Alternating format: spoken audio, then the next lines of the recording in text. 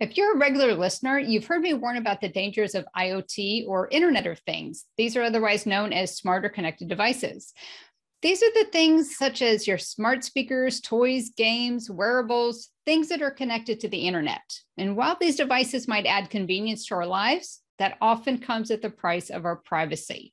So how do you know what information a connected device is harvesting? And how is it used or sold? Are some devices better, meaning respect your privacy, than others? Well, recently I discovered a website that's done all the work for you, so you can make an informed decision before buying one of these devices. If you like the convenience of connected devices, but you also respect your privacy, this episode is for you. Welcome to the Privacy Mentor Podcast, your partner in the fight against identity theft, fraud, and cyber threats. I'm your host, Carrie Kursky.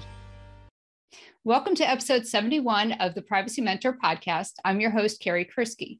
If you enjoy the conveniences of using smart or connected devices, but you're concerned about privacy, this episode's for you. Today, I'm joined by my special guest, Jen Caltrider. Did I say that right, Jen? It's Caltrider. Caltrider. Yeah. Okay, perfect. I apologize. Jen is the creator and lead of Mozilla's Privacy Not Included guide, who works alongside a wonderful researcher, Misha. And Jen reads and tries to understand privacy policies from atop a mountain in Colorado, where she lives with her wife, 4 dogs, and 1 cat. And one of her biggest pet peeves, and mine is too, is a privacy researcher is companies who write extremely vague privacy policies that tell users nothing and give lawyers all sorts of wiggle room to do whatever they want with other people's personal information. Jen, thank you so much for joining us and welcome to the show. Well, thanks for having me. I'm happy to talk privacy. Yeah, and I love it in your bio about your biggest pet peeve is how the attorneys and the terms of service and privacy policies, and it's all written in legal jargon and it's 20 pages long, and they do that so nobody will read them. Yeah, they do like to make it hard on us for sure. Yeah, absolutely. So let's go ahead and talk about Privacy Not Included. So what is Privacy Not Included website and why was it created? Well, I work for Mozilla. And so back in 2017, Mozilla, which is best known for making the browser Firefox, but is also maybe not as well known, we're a nonprofit. We're a for good company. We're mission-based, we aren't profit-based. And back in 2017, we saw the rise of these connected devices kind of coming into people's lives and coming into people's homes, from the smart speakers to the fitness trackers to the surveillance cameras and on and on and on. And, we care about privacy at Mozilla a lot. And as we were looking around trying to figure out what can consumers do to protect their privacy in our ever more connected world, we thought, well, they just, how do they know what's good and what's bad? There were plenty of review sites out there like Consumer Reports and CNET and places like that would review products for features and reliability and things like that, but nobody was looking at the privacy and security. And so we had a harebrained idea, well, let's make a buyer's guide to review products on privacy and security. And we weren't sure we could do it because we're not a consumer review. We weren't at the time a consumer review organization. We were, a tech company, nonprofit tech company with a mission. And so I actually found somebody who worked at Mozilla who was looking into this sort of stuff, and we teamed up. And so in 2017, we did our first Privacy Not Included buyer's guide. It had like 48 products, and we were very factual. We didn't get very opinionated, and we were just curious mostly to see if anybody cared. And after we launched our first guide, people did care, and we were like, oh, okay, we got something here. And so we've been making Privacy Not Included ever since. Our biggest guide comes out in November as a holiday shopping guide, but throughout the year, we also try and review things. We've done Valentine's guides in the past where we reviewed dating apps and sex toys. We've done, at the start of the pandemic, we reviewed video call apps when everybody was suddenly on Zoom. And most recently, we reviewed mental health apps because May is Mental Health Awareness Month and the world's in a mental health crisis, so it seemed relevant. Yeah. And my next question I was going to ask you, because my listeners know, and they know me well, that I always say, if something is for free, then that means you're the product. So I was going to ask you, what is your business model? But you've already explained it. You're a nonprofit, which I think is phenomenal. So you work off of donations. Yeah, we're a nonprofit. We, the Mozilla Foundation, you can go to our website and read about our funding better than I can. But yeah, the Mozilla Foundation owns the Mozilla Corporation. I work for the foundation. We're a nonprofit.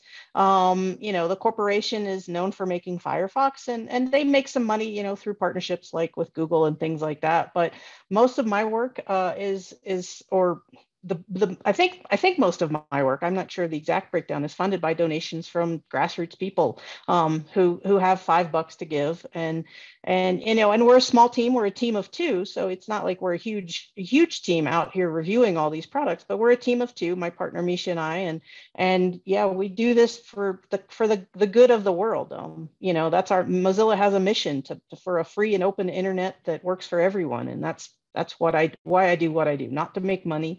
I get paid a salary, which is Right. nice. Got to put food on the table. But we aren't doing it to make a profit. We're doing it to make the world better. Yeah. And I think that's fantastic. And Mozilla, like you said, Firefox, that's my browser of choice that I've used for many years. I always have to switch between two of them, depending on what you're doing. Some things work better on ones than other, but yeah, on everything, that's usually my default, my go-to. Used it for years, and I think it's absolutely wonderful. So thank you for that. We'll have to get y'all back on to talk about that as well. So let's talk a little bit more about privacy not included. So I see that the website, because you do these reviews, but it's not just limited to devices. You also review apps, like you mentioned with the mental health apps. So what made you want to expand from just devices into the app area? Yeah, well, it's really interesting because we started off reviewing devices, and we review, like I said, everything from fitness trackers to pet cams to smart speakers to your connected fitness equipment, and devices are in some way easier to review for privacy because you're looking at a device. The company has a privacy policy, and usually that privacy policy will apply to their website and their app and their device and all this, and then you kind of look in and trying to figure out, okay, what data is being collected, how's it being used, your fitness tracker collects a fair amount of data. But when you get into the app realm, though, now you're talking about a whole nother world of privacy, because, a lot of these apps, they're a company in and of themselves. So, Grindr is a company, it's a dating app, but it's a company, and they have, a whole bunch of privacy concerns as for their business practices through the app. And you tend to share a lot more data with an app than you necessarily might with a device. Your dating app's going to ask for all kinds of personal information and location-based information. Your mental health app obviously asks for tons of that sort of information. And so we kind of, we started off, our holiday guide we put out in November is our big one, and that's mostly devices. But we also kind of recognize, there's just a lot of questions that consumers have, and it's our job to kind of help them understand what questions to ask, what they should be concerned about, what they can kind of let go, because it's very confusing, this world of privacy. So for us, it's just very important to kind of keep putting good information out in the world that's going to help consumers understand how their privacy is being tracked, how it's being violated, what they can do about it from both the device perspective and from the app perspective. Yeah, and I really like how you brought that up, is that when people are using apps, I think they tend to forget what they're sharing their information with, because they're just thinking it's a form of communication, or it helps them get from point A to point B and meet their objective. But they're forgetting that it's on an app, meaning it's being stored somewhere, all that information, and what is someone doing with it. And I just think because technology has become so ingrained in our lives that it's just a part of us now, and we tend to forget where it's connected to and where that information is going. So I love the fact, and so much information. If people had any idea, I think we would all be going off grid, because it is pretty bad. So one thing that I really like, and your website is so user friendly, because I've seen other ones, not quite along the lines of this, but other review sites, and they're so hard to figure out, let alone to find out, what to the product or the app that you're looking for to review it or to read the review. But then once you read the review, you're like, I don't even understand what that means. But you guys made it so easy. And the thing that I love, is on the actual reviews, like when you're looking at the page, let's say you want to look at apps, they will list the different apps, and they'll have, some of them have a little yellow triangle, like a little caution flag. What does that mean? We actually have what we call our privacy not included warning label that we put on apps that we've determined through our criteria. And if you're curious about our review criteria, you can go to our about page and look at our methodology if you really want to get nerdy. But we review apps in 3 areas. We review them on security, and in security, we have our minimum security standards. And our minimum security standards are 5 things that we think every product that's on the market should meet in order to be on the market. And if it doesn't meet those minimum security standards, we don't think anybody should use it. And so that includes, does the product use encryption? Does it require a strong password? Does it have a way to push security updates if there's a security flaw? Does it have a way to manage security vulnerabilities? If one is found, is there a way to report it and for the company to find out? And finally, does it have a privacy policy? And so we look at those, and if a company doesn't meet our minimum security standards, they immediately get our privacy not included warning label. And then we look at the privacy of the devices and apps. And we look at things like, well, what level of information does this collect? Does it collect a lot of personal information? Does it collect a little? And how does the company use that data? Do they just collect it to provide the service, or do they collect it to, use it as a business asset to do targeted advertising, to try and sell you more stuff, to do a lot of personalization to keep you on the app, longer and addicted to it? Do they sell your personal information? Do they take your personal information and collect more information about you from third-party sources like public sources or social media or data brokers to create an even bigger profile on you? And then we look at what control does a user have over their data. And that means do you as a user have the right to access your data, to request deletion of your data? How long can you determine a company retains your data? And that's an important one for us. And then thirdly, we look at what's the company's known track record for protecting user data? And I call this kind of my Facebook test, because yeah, Facebook will meet our minimum security standards. They have a lot of engineers and people to do security for Facebook, but they have a terrible track record at collecting a lot of personal information and then respecting and protecting that information. And so, if a company earns 2 dings on our privacy criteria, then they also get the privacy not included warning label. We also started last year looking at AI and does a product use AI? If the product uses AI, can the user determine what choices the AI is making about them? Do they have any control over that? Is there any transparency in that to determine if there's bias that could be entering in your AI? And that one's something that we've just started looking at, so that doesn't really play into our warning label yet, but it's something that we at Mozilla really care about, because AI is starting to make a lot of choices for us in the world, and it's not always clear what those choices are, if there's bias in those choices, if users have any control over those. So that's kind of how our privacy not included warning label works. And it's just, if you see that warning label on there, it means that we have concerns about your privacy with this product. And we're not saying don't use it. We're saying do a risk assessment for yourself. I own a number of connected products. I have a fitness tracker. I decided to go with a Garmin fitness tracker because I felt better about how they protected privacy over, say, a Fitbit or Amazon's fitness trackers, for example. And so just doing a little privacy risk assessment based on, what do I feel comfortable with? Is this asking for more personal information than I like to share?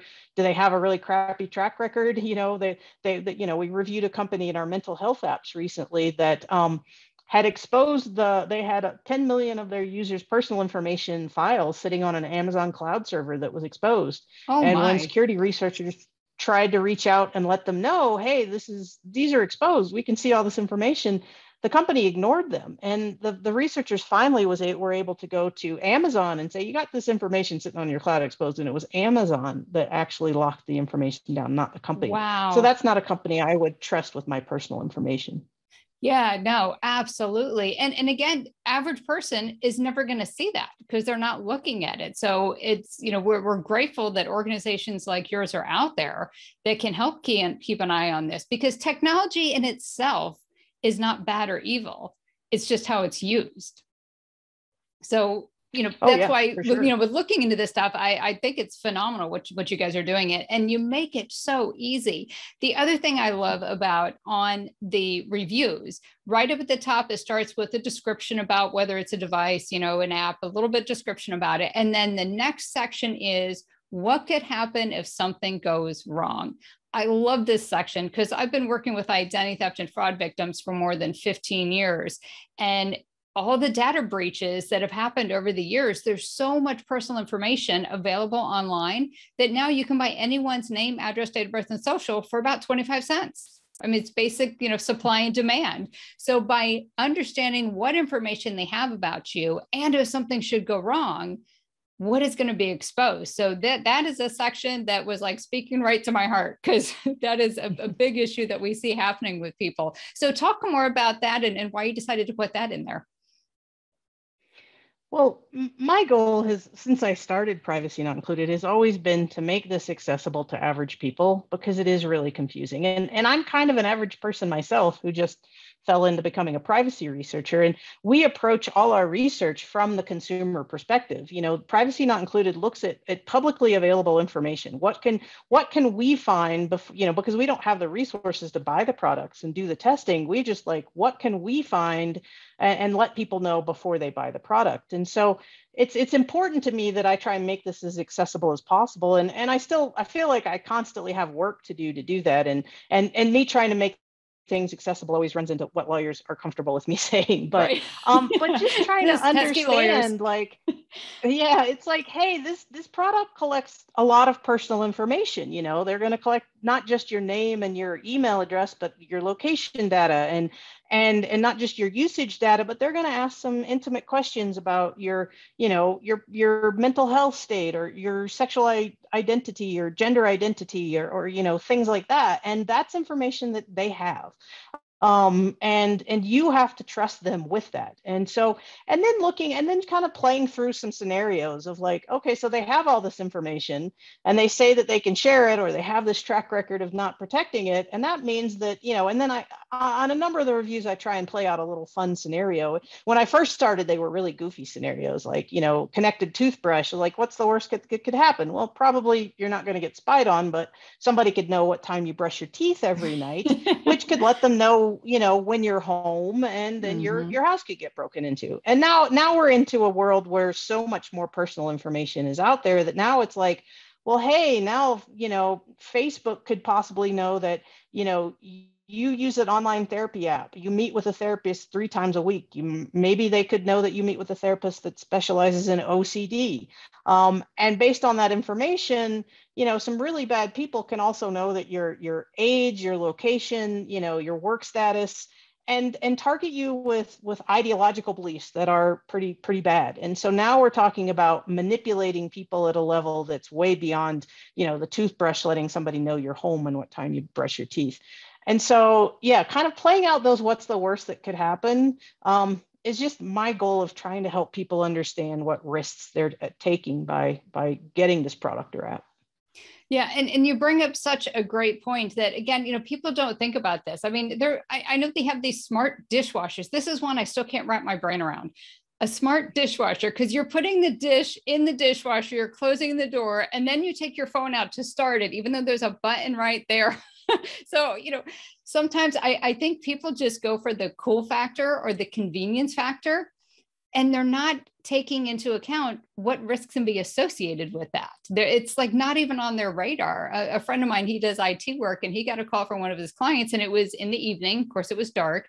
And the guy's calling him going, "You have to come over right now. I can't turn my lights on in my house." And he's like, "There's a switch on the wall that you can do for right now." So this technology, we're just being so immersed with it. It's like we no longer have critical thinking skills. And the furthest thing from our mind is that, well, it's like you said, it's just a toothbrush. What harm can it do? But when you really start breaking it down, they can do a lot of harm. And even though companies will say that the information they sell or share is de-identified, well, it's really easy to figure out who it is just by looking at a couple of parameters. So that whole de-identification thing is just, I think, a marketing ploy or a gimmick just to make you feel better.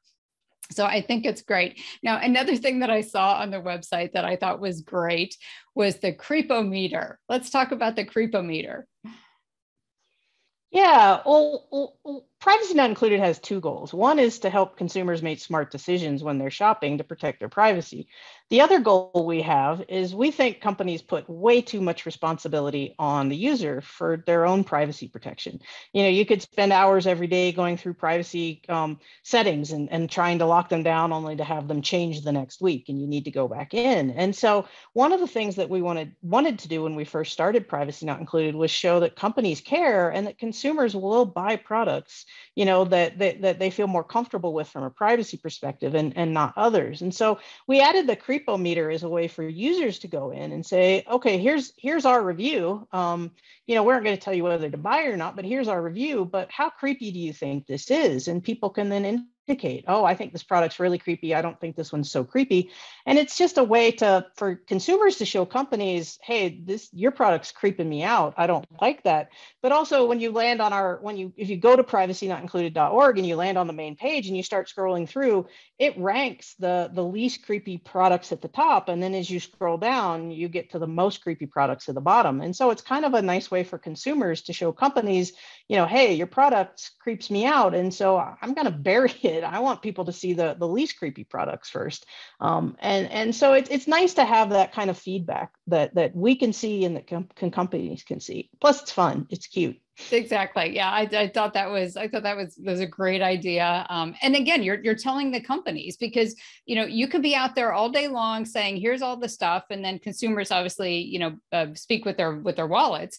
But by having that, it's an extra thing. So a company can go to the website and see if their product's on it. And if I had a product on there and it was labeled super creepy, I would be concerned. So and maybe it's a way we could finally start getting these companies to, be privacy forward as opposed to being an afterthought. So let's go back. You talked about, with reviewing the apps and about the mental health apps. I know you recently came out with a report and you talked about it a little bit. Let's get into that a little bit more about that report and how it could really, do some damage to users. Yeah, mental health apps. My partner Misha and I reviewed these, starting in the spring or a couple of months ago this year, and we first had the idea because when you look around the world, everybody's mental health is at a crisis right now, and if you know anything about Silicon Valley and the big tech, they know that they love a crisis. It's a money-making opportunity for them, and we saw this with video call apps at the beginning of the pandemic when everybody was suddenly using them, and they were growing super rapidly, and they grew too fast to think about privacy and security sometimes. And so, we were kind of the people that was like, hey, as you're growing really fast, maybe stop and consider some privacy concerns because, this is important. And so we were seeing something similar with mental health apps. There's a mental health crisis. These mental health apps have popped up, and in some cases, they're really useful, right? People are having a hard time finding therapists. They can't access them in their area. They're booked out. They can't afford them. And these can provide access to therapists that they might not have otherwise have. It can provide useful tools to monitor symptoms, to help with moods, to meditate, to try and feel better, to manage stress and anxiety. So I don't want to take away from the fact that mental health apps are needed right now. What I do want to say is it's really scary when you see profit coming before vulnerable people's personal concerns. And so when we reviewed 32 mental health apps, and what we found was this was the scariest, creepiest product of category that we have ever reviewed, in part because they collect so much incredible personal information on the users. And we reviewed dating apps last year, and those collect a lot of personal information. Mental health apps, it's another level because you're targeting people at their most vulnerable. You're asking questions, not just about personal identifying questions like where you live and your name and your email address and things like that, but you're also asking people to share information about how they're feeling, their moods. Are they depressed? Are they feeling anxious? How are your OCD symptoms today? Are you having suicidal thoughts? What medications are you on? How frequently are you seeing a therapist? And so we're getting into a whole nother level of personal information. And from my perspective, that personal information should be protected at all costs. And there's this interesting, in the US, we have HIPAA laws that protect medical information. But we found there's this interesting space where kind of HIPAA ends and the data economy begins, and that's where companies see the profit. And so, if I'm using an app like BetterHelp and I'm seeing an online therapist, my conversations with those therapists that I have online are going to be protected by HIPAA, and the contents of those are going to be protected, which is great, as they should be. But perhaps the fact that I'm having a conversation with that therapist, that I'm using the BetterHelp app, how often I'm using the BetterHelp app, where I might be using this app, those things aren't protected by HIPAA. Those things are information that these companies can often use and collect and then use for things like targeted advertising, or other ways to make money. Some of these companies will say in their privacy policies, hey, your personal information is a business asset for us. And that's where it started to get really scary for us. And then the second thing that really concerned us with these apps is, a lot of them they're relatively new. They're getting a lot of investment dollars, hundreds of millions of dollars were invested in these companies last year. So they're growing really quickly. And, when you're growing really quickly and you're getting all this venture capital funding, you need to show growth, and that's the priority. But that means that privacy and security might not be as big a priority. And so, for example, we couldn't determine a number of these companies. We just couldn't determine if they met our minimum security standards.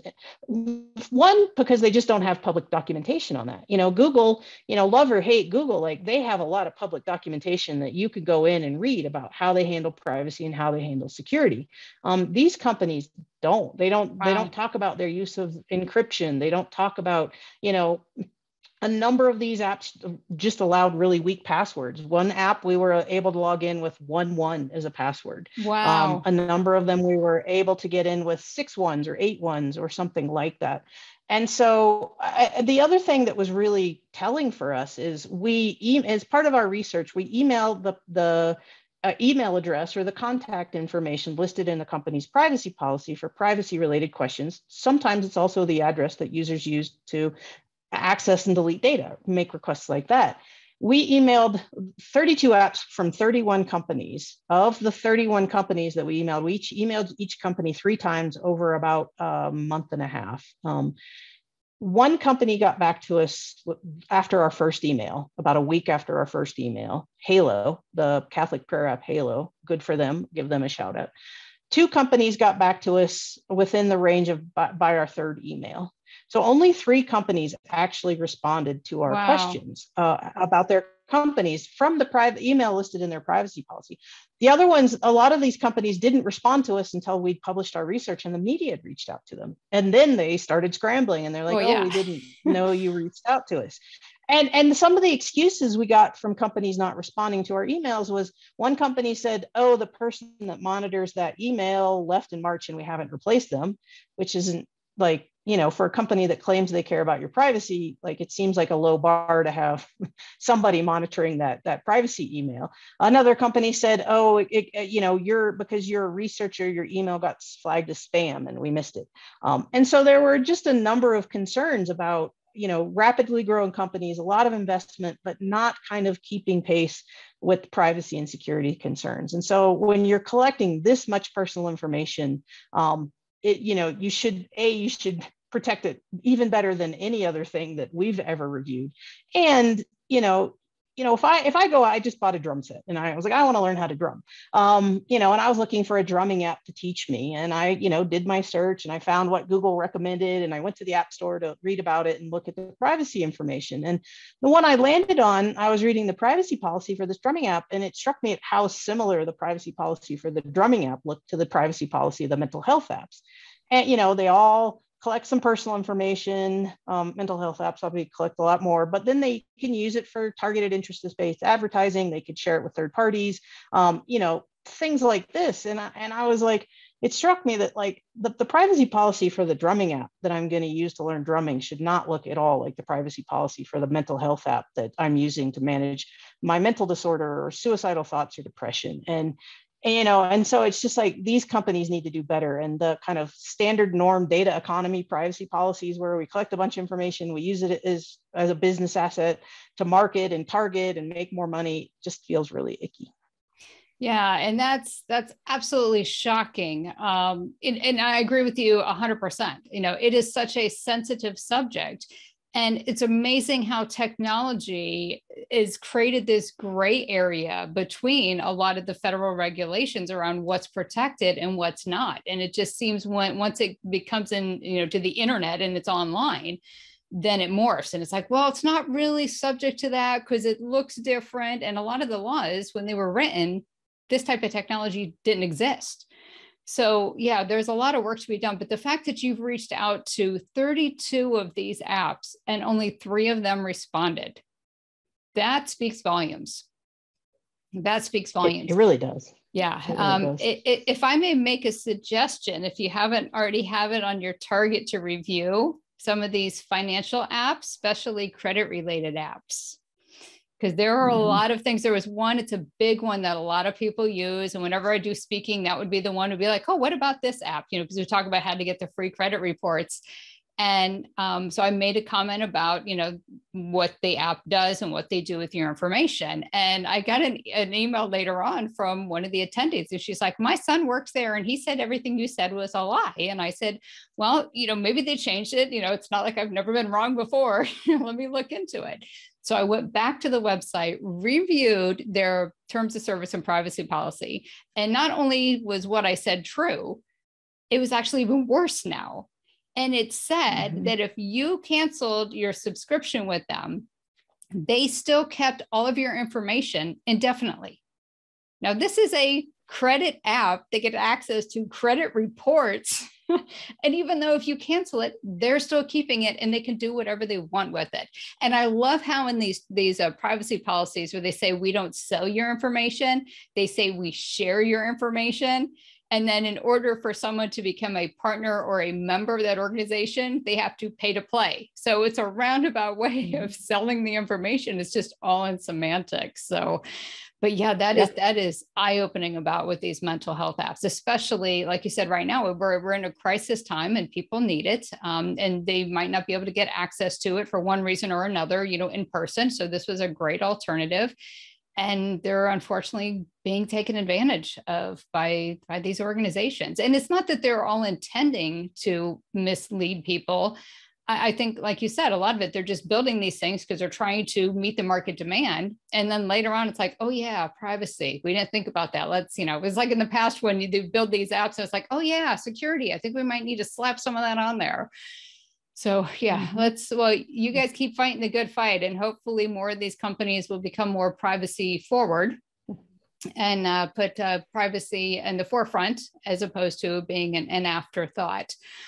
So Jen, where can people go if they want to check out the website to, check and see if what they're using has the warning label or not, or also to look at this mental health app guide? Where would they go?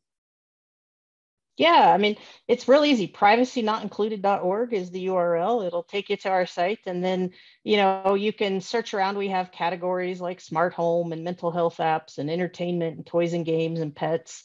And within those there's subcategories, trying to make it easy for you to find things. If you don't see what you want, you can also search for it.